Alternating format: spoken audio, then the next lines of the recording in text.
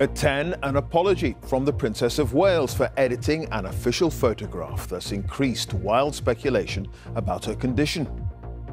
We'll look at some of the telltale signs in the picture that forced Kate's confession that she altered it. No mention of the photo tonight from Prince William as he attends an event for his environmental prize. Please welcome Mr. Lee Anderson. He was in Labour, then Deputy Chair of the Conservatives. Now Lee Anderson becomes Reform UK's first MP. In Haiti, as armed gangs roam the streets, fears 1 million people face famine in the capital. One of the largest NATO military exercises since the end of the Cold War, now including newly joined Finnish and Swedish troops. And the Oscar goes to Cillian Murphy. And the first Best Actor Oscar for Ireland as Cillian Murphy wins for Oppenheimer. On BBC London, a row over the impact of the ULEZ expansion. The Mayor says the report about air quality must wait until after May's election. His rivals disagree.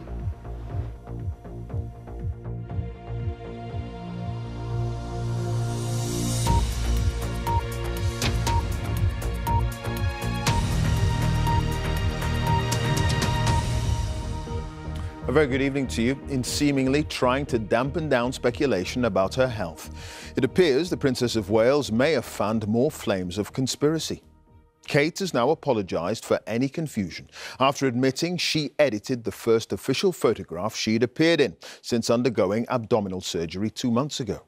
5 picture agencies withdrew the image over concerns it had been manipulated. Why it was altered in the first place, we may never know. Kensington Palace says the original photo will not be released. Well, Daniela Ralph is live at Windsor Castle for us tonight. Daniela.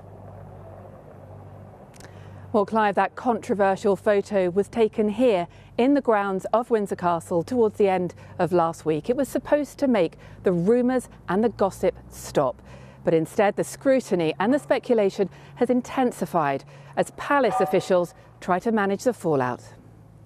No carbon, very nice to you guys.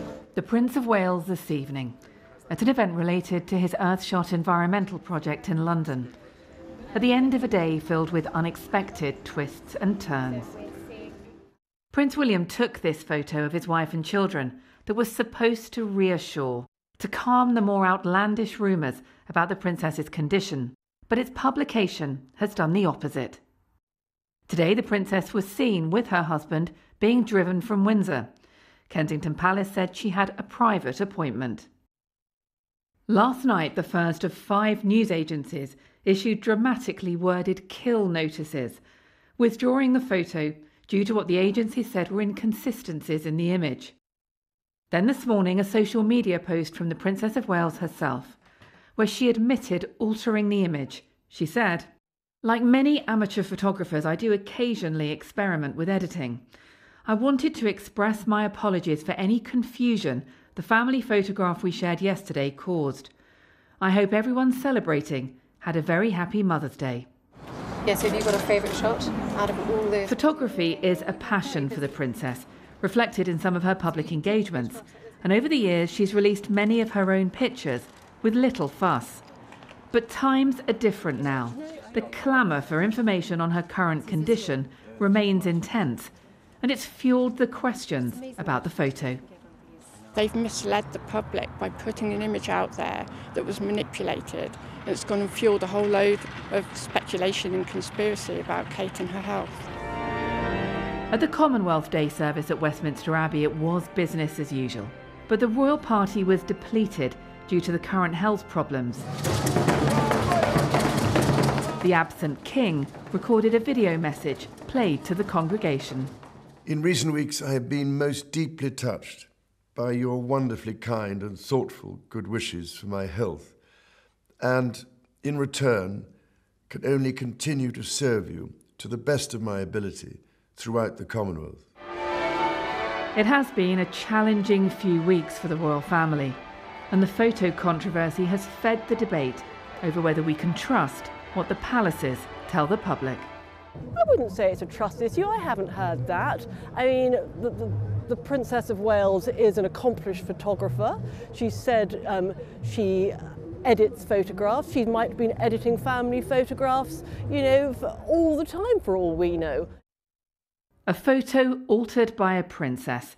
Her team say she was doing what so many others do, trying to make her family look as good as possible in a picture. Daniela Ralph, BBC News, Windsor. OK, let's take a deeper look at the picture. Mariana Spring is here. So, looking at it, what are the telltale signs something's up? So there's no evidence that this was generated using artificial intelligence, but there are various signs that it was edited or altered in some way. So if we take a look, there are 3 points in the picture we can analyse here that suggest it was probably changed. The first is Princess Charlotte's cardigan sleeve. So you can see how there's that kind of chunk missing on her wrist there. The next is the zip on the Princess of Wales jacket. You can see that the 2 bits of the zip don't align with each other. And then finally, you've got this hand, a very kind of blurry hand that's on Prince Louis's side, on the other side of the image. And so all of this does suggest it's been edited. We've also analysed the data that's attached to the images that were shared with the press, with the media agencies, and they do indicate that it was edited twice using software on a computer. We haven't been able to analyse the original photo because Kensington Palace haven't shared those. OK. It might seem a bit odd that we're focusing so much on a single picture, but the point was, the hope was, that it would dampen down speculation about the princess's health. The opposite seems to have happened.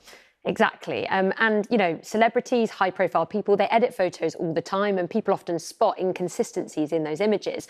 But the difference here is that there's been this very active online conversation, and in the media too, about the Princess of Wales and her health. And, you know, we were made aware that she wouldn't be making public appearances, but nonetheless, lots of people have had genuine questions about what's going on, details about it, trying to understand what's happening. And then there's also been the more extreme conspiracy theories that have been spreading totally contrary to the evidence or with no evidence at all. And I think that this is a blueprint that I'm seeing a lot now, which is there's a vacuum of information. People have genuine questions. Amateur sleuths get involved and want to comment and add to this. There are conspiracy theories, and there's this massive frenzy online and in the media, ultimately with real people at its heart. Indeed. OK, Mariana, thank you. Mariana Spring there. Now, former Deputy Chairman of the Conservative Party, Lee Anderson, has defected to Reform UK, becoming its first MP. Now, he was suspended by the Tories last month after refusing to apologise for remarks he'd made about the Mayor of London. He says the Conservative Party is stifling free speech and he wants to speak out in Parliament on behalf of millions of people up and down the country, whom he believes shares his views. Chris Mason has that story. Please welcome Mr. Lee Anderson. In January, he was deputy chairman of the Conservatives and then resigned. In February, the Tories flung him out of their parliamentary party, leaving him politically homeless. And in March, today, he's joined Reform UK. All I want is my country back. Now, this may sound offensive to the Liberal elite, but it's not offensive to my friends, my family, my constituents and some of my donors. Constituents like my mum and dad, who told me they could not vote for me unless I joined Reform UK. My parents are both nearly 80, and they get it, and I must not let them down. Get what, you might ask? Well, Reform UK emphasises, among other things, huge cuts in immigration and scrapping the government's net zero carbon commitments. Talk to our viewer who says, blimey, Lee Anderson's been on quite a journey, formerly in the Labour Party, then a Conservative MP, Deputy Chairman of the Conservative Party until not so long ago, now in Reform. What's going on there? I'm looking to help make my country a better place, and if I can't find it in a particular, I'll go somewhere. I think I found the place now which is speaking my language. It's definitely speaking the language of my parents and people like them all around the country. And some people may say I'm a political journeyman. I'm not really interested in what people have got to say. All I'm interested in is what people in Ashfield have got to say come the election day. And in Ashfield, in Nottinghamshire. Reform won't be any sort of power anyway, but he is good for the local community. I have to say that. He really is good. He gets things shifted, he gets things done. I'm just fed up with all politics and, you know, country seems to be going down and down and down. I'm joined by our brilliant PM, Mr Sunak. This was Lee Anderson around 8 weeks ago with the Prime Minister. Enter next the Home Secretary this lunchtime. Lee is someone who I've worked with. I like him personally. I think he's made a real mistake. Because, as he has said in his own words, reform is not the answer, and a vote for reform will only let in a Labour government. What I think this reveals is the sheer chaos in the Conservative Party, a government divided from top to bottom, and Rishi Sunak too weak to exert any authority, and a divided government cannot govern in the interests of the country. I think people have had enough of this. So Reform UK have their first MP. The question now, what does this mean? That is the question. We heard what the Conservatives and Labour think. What do you believe this amounts to in the grand scheme of things? There's a curious paradox, Clive, at the heart of party politics, which is that the most important people in a democracy are those who do change their mind between elections in terms of who they vote for. And yet those who defect at Westminster, such a tribal place, are regarded as exotic, even a bit weird. Now, from Lee Anderson's perspective, he'd already been slung out of the Conservative Parliamentary Party, so here was a man looking for a port in a political storm of his own making. So it was a much easier decision for him because the journey had already started, compared with somebody sitting in one of the established parties and imagining that leap. But the reason it matters is that it gives reform some momentum, some publicity. It also punches an existing Conservative bruise. Not only are the Conservatives fearful of how well Labour are doing in the opinion polls, they're also fearful of reform because they fear a disproportionate number of former Conservative voters might be lured towards reform. Now, that doesn't mean reform will necessarily win many, if any, seats come the general election, but they could do disproportionate damage to the Conservatives. Now, the Tories hope that come the general election, enough voters are aware of the consequences of a reform vote and might fall back on the Conservatives in the end. Others privately really do fear that what we've seen today personifies what they see as the shrinking of the big Conservative tent that Boris Johnson so successfully constructed back in 2019. Fascinating. OK, Chris, thank you. Chris Mason, our political editor. Police are working to formally identify 34 bodies they've removed from the premises of a funeral home in Hull. Now, it follows calls from members of the public over concerns for the care of the deceased. A 46-year-old man and a 23-year-old woman have been arrested. Danny Savage has that story. Police investigations at a funeral home. 34 bodies have been removed from here following concern for care of the deceased. The local celebrant says families have been left in turmoil, worried about what happened to dead relatives or loved ones and how they were treated while they were here. Billy Jo Suffield says her brother and father's cremations were handled by the funeral home. Oh wow, I've nearly think I've had a breakdown. It's like something out of an horror movie, isn't it? And just the thought of what if the thoughts that have gone in my head have been quite overwhelming. So I've panicked, I've rang numbers, I've rang everyone, I've contacted you. I just want answers now, I just need to know. Humberside police say a 46-year-old man and a 23-year-old woman remain in custody. They were arrested on suspicion of prevention of a lawful and decent burial, fraud by false representation and fraud by abuse of position. A special telephone line also remains open for anyone with concerns and has so far received more than 350 calls. The main emotion we're having from people is they have so many questions, and obviously at the beginning of the investigation it's really difficult to find those answers. But I do want to reassure people that the police are working incredibly hard. They really are doing an amazing job. There are more questions than answers about what happened here. People who've used this funeral home fear they may be affected by this investigation. Danny Savage, BBC News, Hull. America's top diplomat is in Jamaica for crisis talks on the worsening situation in Haiti. The EU has evacuated all of its diplomatic staff from the island nation after large-scale jailbreaks involving around 4,000 prisoners. Now, there are warnings that more than 1 million people could be facing famine in the capital, Port-au-Prince, where armed groups are fighting in the streets for political control, as Will Grant explains. Haiti is in freefall towards total anarchy. The past few days have seen a relentless escalation of violence as gunmen roam the streets, firing on police and attacking government buildings. The situation was already at breaking point.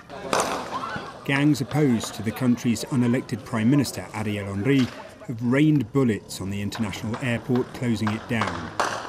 When he attempted to return to Haiti last week, his plane was turned away. In his absence, gangs now control more than 80% of the capital. Police stations a particular target. Haiti's main gang leader, Jimmy Barbecue Cherezier, says he's prepared to take the country to civil war unless Mr. Henry resigns. There are growing fears of an exodus. Millions of Haitians now face famine, a humanitarian emergency on top of the breakdown in law and order. A lucky few did manage to get out. US military personnel airlifted its non-essential embassy staff to safety.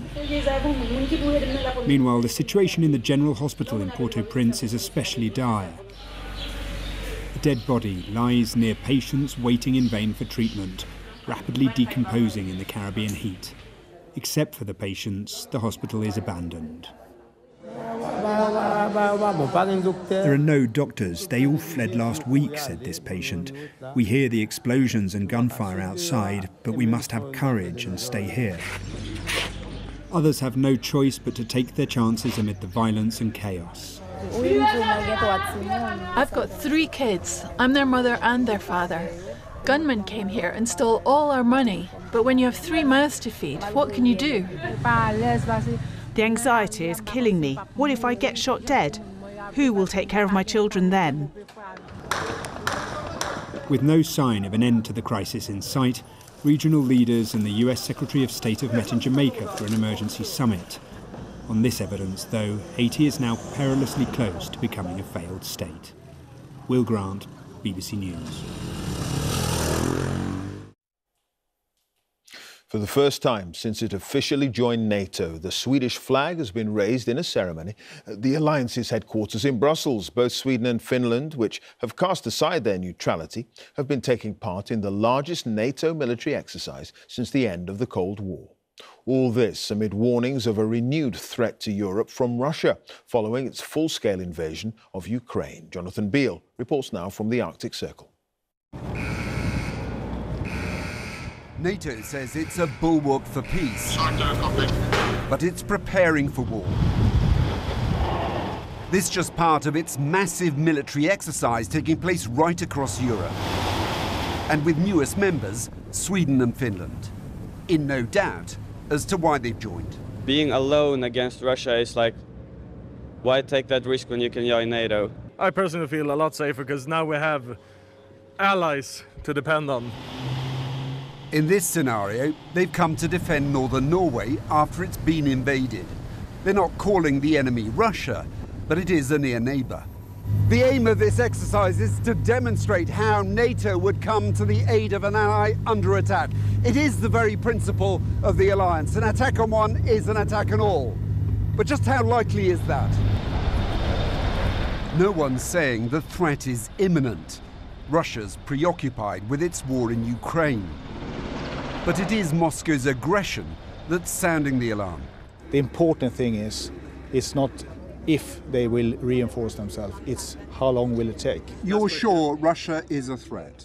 I'm sure that Russia is the threat, yes. And that we need to become even stronger as an allied country in the upcoming 5 and 10 years.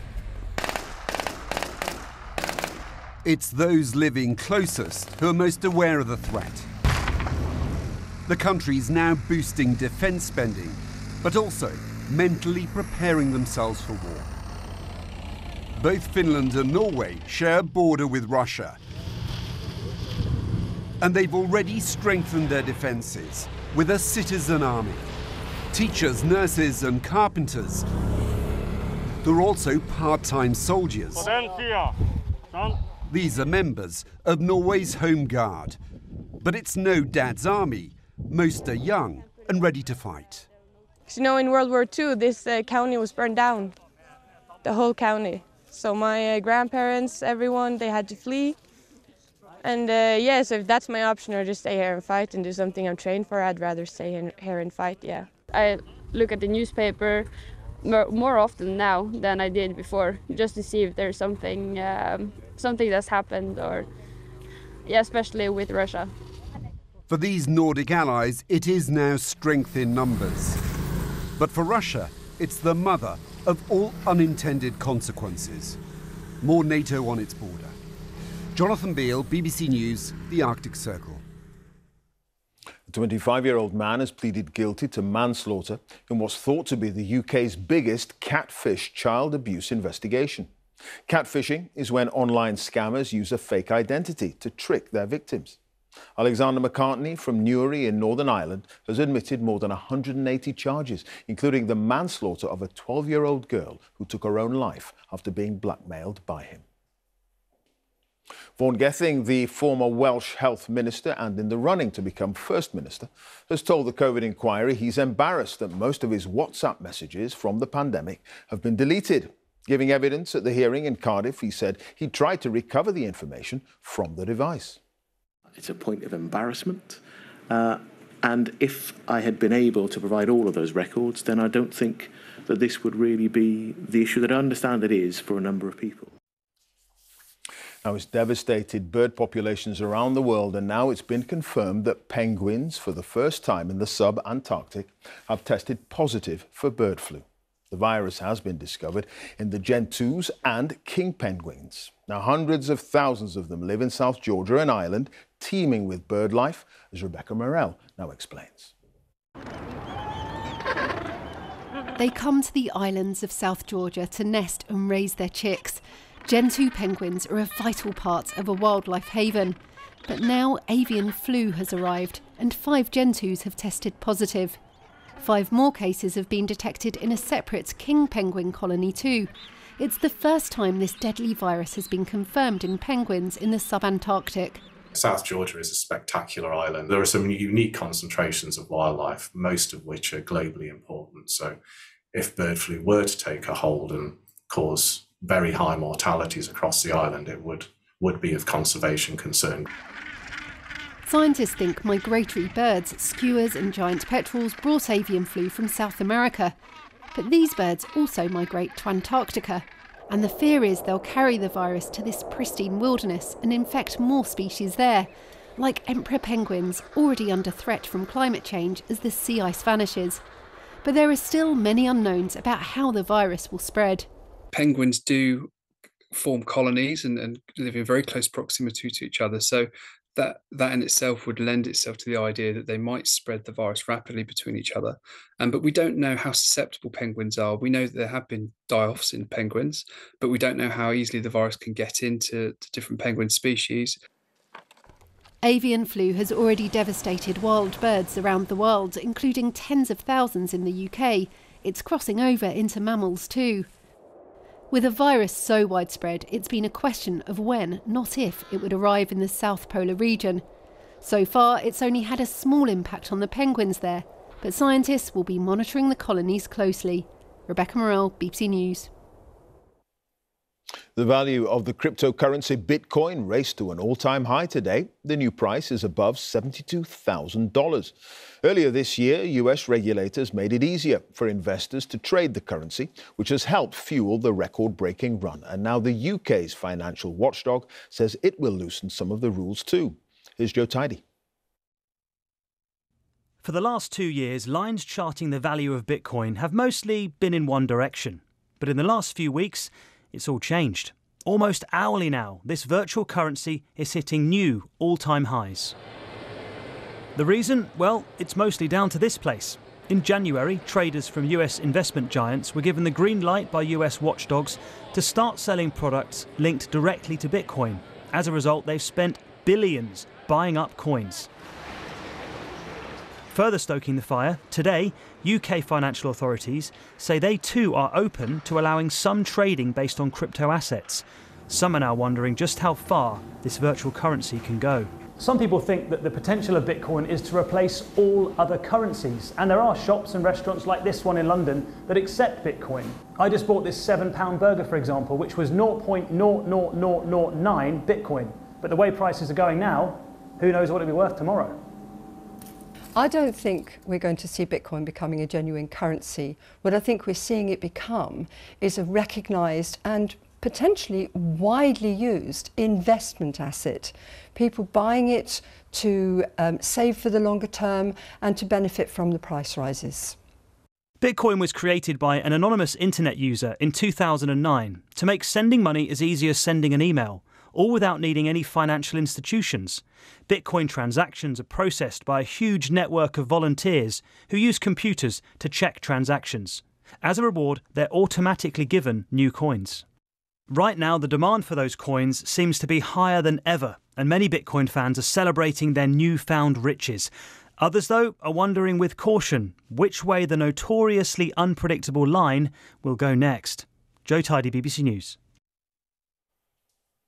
At the Oscars, it was a night to remember for the big winner, the film Oppenheimer, which scooped no fewer than 7 awards, including Best Picture, Best Director for Christopher Nolan, and Best Actor for Cillian Murphy.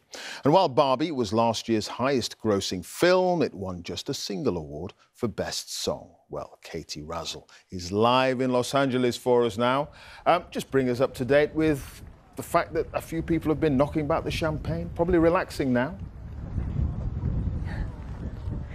Well, yes, Clive, good evening from Hollywood, where the red carpet's already been packed away and the glad rags put back in the cupboards. But a successful 96th Academy Awards.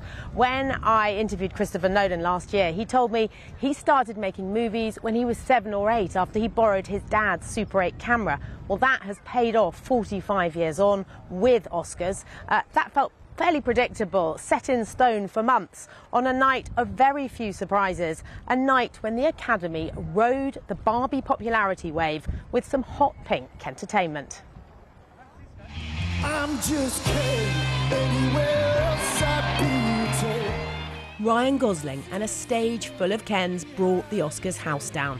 The film only walked away with 1 actual award, but Barbie and this performance stole the show. The question was, how big would rival Oppenheimer go? It didn't break records, thanks to wins by a quirky, Frankenstein-esque movie. Poor things. Mainly for British creative talent behind the camera. Wow, this is crazy. And in the most nail-biting race of the night, for its lead, Emma Stone. and her original, unpredictable performance. My dress is broken. I think it happened during I'm Just Ken. An unplanned wardrobe malfunction in a ceremony planned to the hilt, complete with gimmicks. John Cena giving out the Oscar for Best Costume without one of his own, the dog from Anatomy of a Fall watching on. There were serious moments too.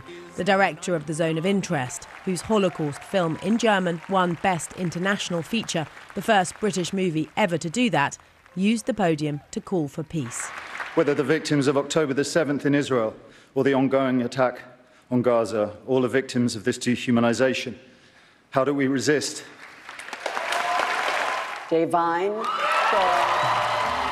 But the big awards went mainly as predicted. Davine Joy Randolph was always a dead cert for Best Supporting Actress. And now I realize I just need to be myself. And I thank you. And the Oscar goes to... It was Oppenheimer's night, though. First Oscars for Robert Downey Jr. as Best Supporting Actor. Cillian Murphy. And for Cillian Murphy, who completed his sweep of the awards season. I would really like to dedicate this to the peacemakers everywhere. And the Oscar goes to Christopher Nolan Oppenheimer. Christopher Nolan, rewarded unusually in recent Oscar years for a big-budget film people actually went to see. Movies are just a little bit over 100 years old. We don't know where this incredible journey is going from here, but to know that you think that I'm a meaningful part of it means the world to me. Thank you very much. Even if the Best Picture announcement by Al Pacino was a bit abrupt. And may I see Oppenheimer? Oppenheimer triumphed, but the most popular film of the year, Barbie, won for sheer entertainment value. Katie Razzle, BBC News, Los Angeles. And the Oscar for worst wet weather goes to the United Kingdom. Absolutely. And unfortunately, Clive, this is a very familiar picture for many of us at the moment. Even though it hasn't rained today, there's just nowhere for that water to go. So there are numerous flood warnings in force for groundwater flooding.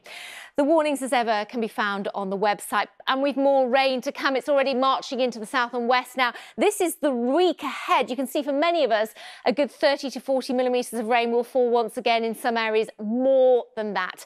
As I say, the next one's already marching in, pretty wet through Northern Ireland by the end of the night, Wales, central and western England. In fact, heading towards the southeast, some really miserable weather to drive in because there'll be lots of standing water on the fast routes. There's nowhere for that rain to go.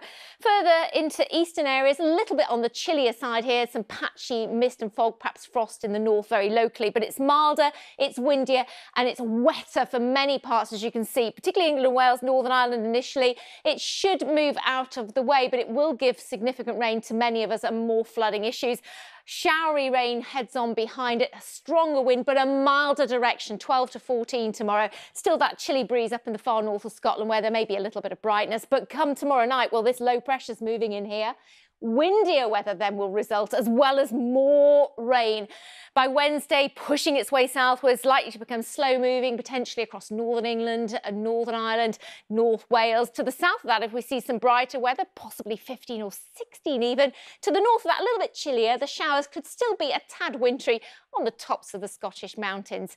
But that milder air is then moving northwards again as we head towards the end of the week. So we are looking at the prospect of some 16s and 17s, well above average, Clive, but it stays really unsettled.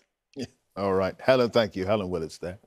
And that's it. Newsnight is getting underway over on BBC Two with Kirsty over there in Paisley. And on BBC One, it's time to join our colleagues for the news wherever you are.